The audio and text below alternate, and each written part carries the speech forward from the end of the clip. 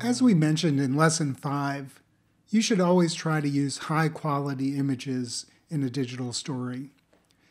I want to use this PowerPoint slide presentation to demonstrate what low-resolution images look like compared to high ones. So if we go to the next slide, here's a map of the Earth, and the image size is 320 by 206 pixels. And at this size, when we're looking at it in a relatively small window, it looks okay. But if we use the zoom function within PowerPoint to increase the size, you can see that as we do that, all of the image detail is lost and the images become very fuzzy and blurred.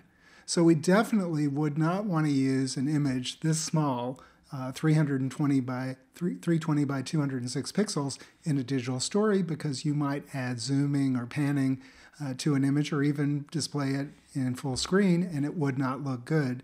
So here's another example with double approximately the resolution, 630 by 315 pixels. And again, when we zoom in, we can see that the detail is completely lost and it doesn't look good at all, even at that resolution. Next, we found a similar image that's 1024 by 512 pixels, and that number looks pretty good, at least the 1024, but when we zoom in on this one, we see not quite as much loss of detail, but still blurred and fuzziness in the detail. So even a high number like 1024 by 512 is probably not good enough for what we want if higher resolution images are available.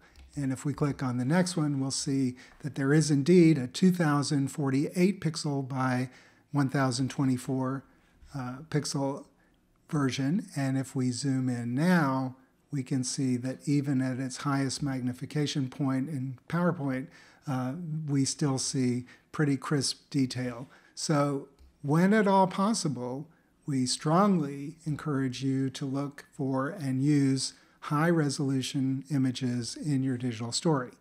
But let's take a quick look at how we would find these. So I'm going to minimize this, go to Google, and I'll type in map of Earth, and then enter, and click on images, and go to the Google image search.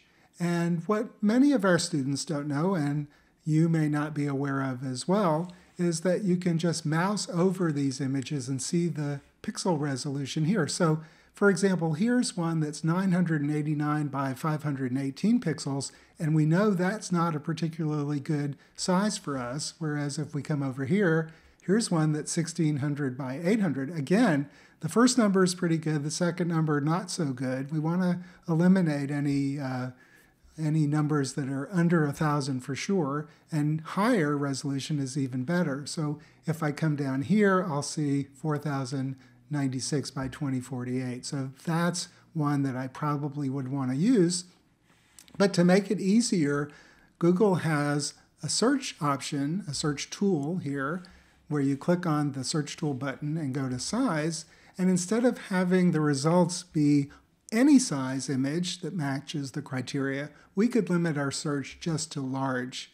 And then we get fewer numbers, but if we mouse over, we'll see that these numbers are generally larger than what we would find. But as you can see over here, we still have one that's, here's an 1800 by 900. So it's not perfect in this regard. So the best thing to do is to find one that you like and click on it, and take a look at over here where the number is. Next to it, you can search by image, and if you click there, then come over here to where it says all sizes, and you'll get a display that shows you all of the copies of this image that are available on the web for download, and you'll see that you can go down to a very tiny 128 by 64 pixels.